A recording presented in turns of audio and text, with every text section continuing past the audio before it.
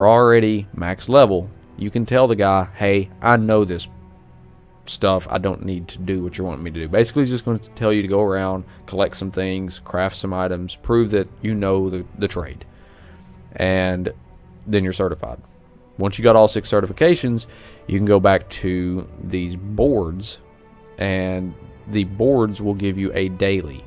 There's going to be one for the blacksmithing, woodworking, and clothing on one board, and there's another board for provisioning, alchemy, and enchanting. You can pick up all 6 of the dailies, go do all 6 of the dailies, and then once you do them, it basically tells you I need you to go make 2 helms, 2 chests, and 6 daggers or something like that for blacksmithing. You get the idea. That's basically the way it works. You make stuff for these dailies, you go and turn them in at the location it wants you to turn them in at. It varies depending on your level. For Bet 14, it's Craglorn. You take those to Upper Craglorn and turn those in.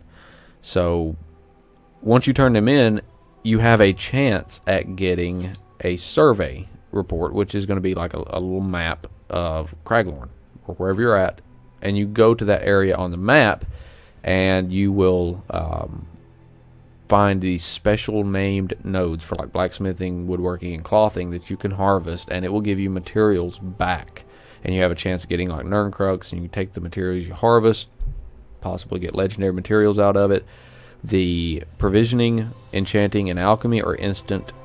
You turn it in, it gives you a reward, and you know that's pretty much the way they work. You also get a lot of inspiration for doing these. It's like 20,000 inspiration for blacksmithing, woodworking, and clothing. I can't remember off the top of my head if it's 20,000. I think it is a little bit less maybe for the alchemy, enchanting, and provisioning, but it's still a lot. So it's a good way to level up and make your own decisions if you think it's worth it or not.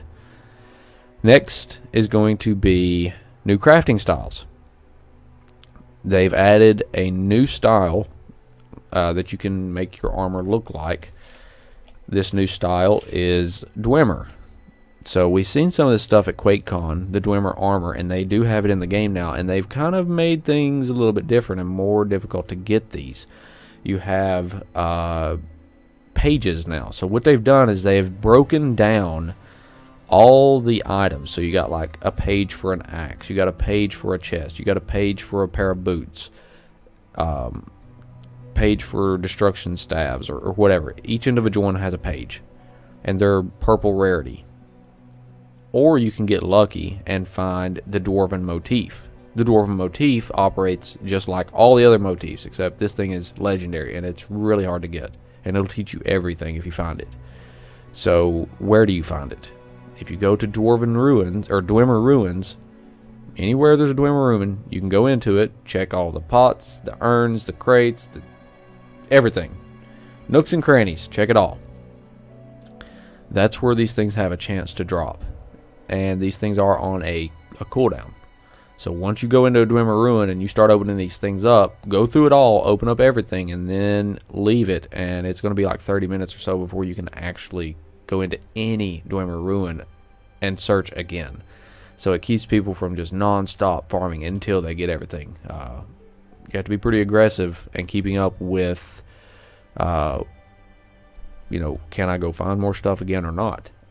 You also will find Dwemer scraps. So instantly you're going to say, well, how do I actually craft these things once I have the motif? How do I make them?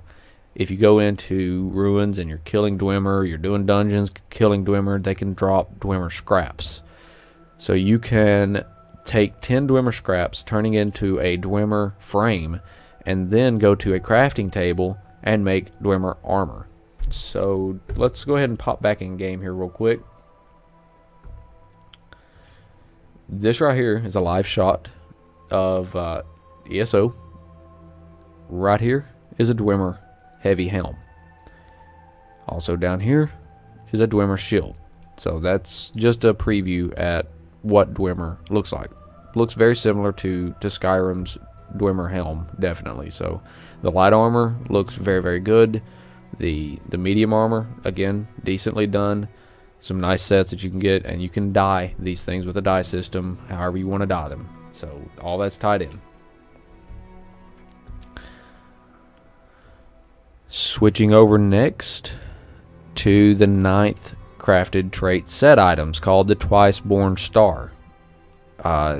Just to kind of quickly go over traits as you research traits in your research tables, you're going to be able to go craft set items, and the more traits you know, the higher requirement set item traits you can craft. So this is where this comes in. If you know all 9 traits, we in 1.4 got the Nernhone trait. So if you know all 9 traits with Nernhone as well, you're going to be able to craft a new set item called the Twice-Born Star. The Twice-Born Star, I've not went to recheck it again recently, but it used to give health, magic, and stamina for 2, 3, and 4.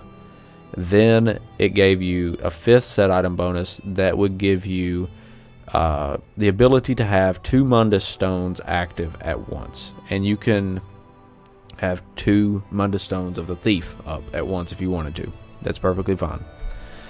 So that's the 9th crafted trait, Twice-Born Star. You can do that in light, medium, or heavy. The location is in Upper Craglorn. It's kind of towards the middle of the map. I cannot remember the name of the place right off the top of my head, but Upper Craglorn is where it's located. And you do need all 9 traits researched. A lot of researching time. And do not forget, in 1.4 they added the ability for us to put another point in our researching to reduce the time by 20%, 25%, something like that. And it caps the research time at 30 days. So if you've not picked up that and you're a craftsman, go in there and pick it up. Next, chat bubbles. Chat bubbles is in the game as well. If you go into your settings, interface, chat bubbles, you can turn them on. You can filter it by people that you know, people that's like in party or whatever. Yell, say, whisper, all kinds of different options to filter your chat bubbles. So if you just want to see the people that you know, you can turn that on and you only see the people that you know, and the little chat bubble pops up above its head. They look very nice and I've not seen any problems with them. So, you know, the people that wanted the chat bubbles in, they're in now, and you can turn it on and off. They've also added right below the chat bubbles, there's a frames per second and a latency performance bars. So you can turn it on. It's just 1 bar. They're side by side. Again, very small, out of the way. You can move it around wherever you want it on your screen and lock it in place as well. Next, talking about delves. Alkir Desert, Eastmarch, Malabal Tor, all now contain larger delves with more monsters and more loot. This is an ongoing effort with all delves across Tamriel entirely. They're making them all larger. So each update they've been hitting some of these, and they also went back to the first, some of the first delves in the first zones like Auradon, Del's Claim, Glenumbra, Cryptwatch, and Stonefall's Emberflint Mine. Those delves have been increased as well. So that's good. Next, PvP. And this is a sensitive subject right now. Forward camps have been removed. They're gone.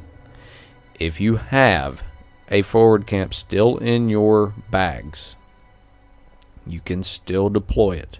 That forward camp will have reduced HP. It will degrade faster. So once they're gone completely. You must be rank 6 to deploy any forward camp. They cannot be traded. So they're phasing these things out pretty aggressively.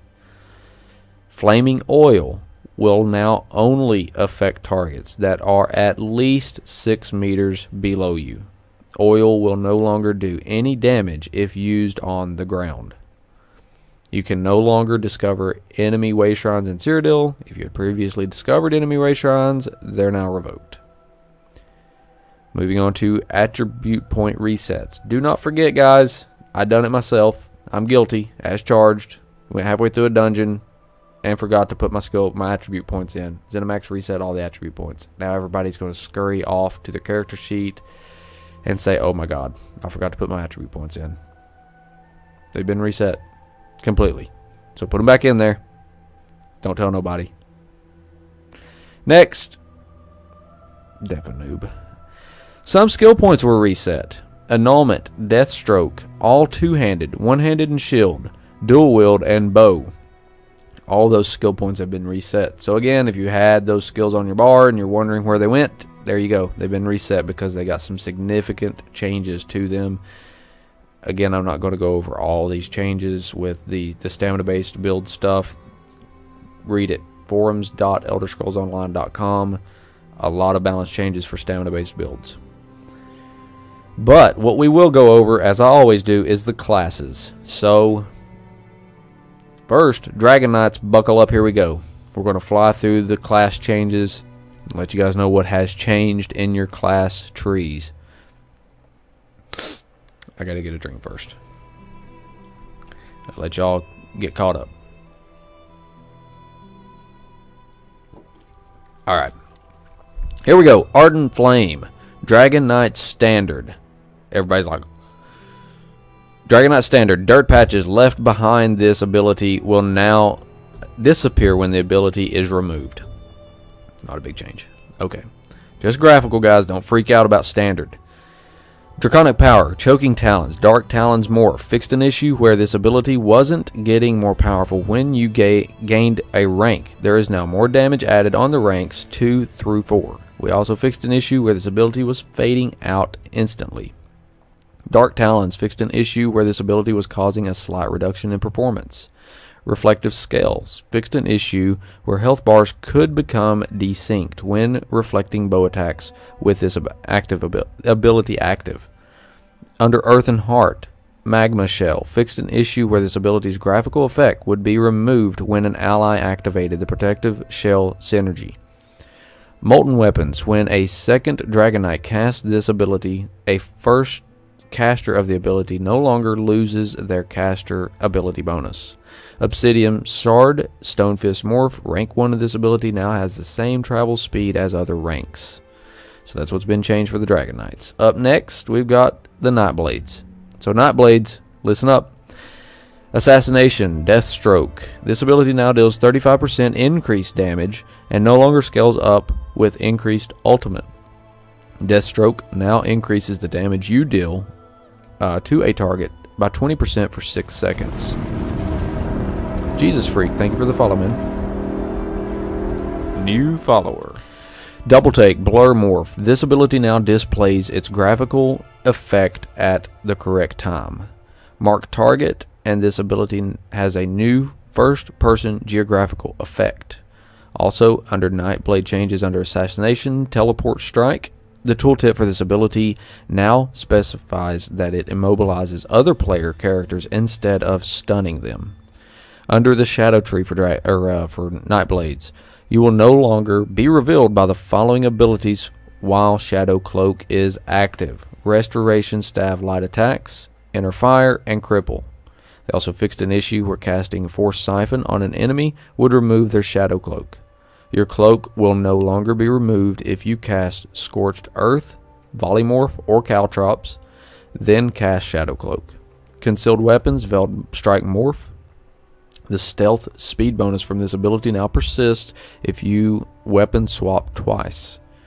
Mass Hysteria, Aspect of Terror Morph. This ability now displays a snare graphic on affected targets. Veiled Strike. This ability will no longer stun and off-balance enemies who dodge the attack.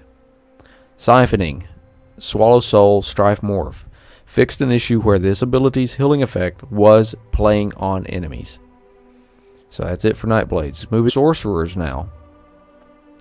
Sorcerers, Storm Calling, Mage's Fury. This ability explosion can no longer be reflected. Liquid Lightning, Lightning Splash Morph. Fixed an issue where this ability was unintentionally doing extra damage to the first and second hit. Overload, fixed an issue where this ability's fixed an issue where this ability's graphical effect could get stuck on you if the ability is toggled off during a heavy attack. Dark Magic, Daedric Mines. Fixed an issue with this ability where the mines could explode on larger monsters that were several meters away. Dark Exchange. The crystals from this ability now line up with the streams of the synergy. Lastly, under Summoning, Unstable Familiar 2. Fixed an issue where this ability wasn't dealing the correct amount of bonus damage. Winged Twilight. This pet no longer gives experience if you kill him. And then last but not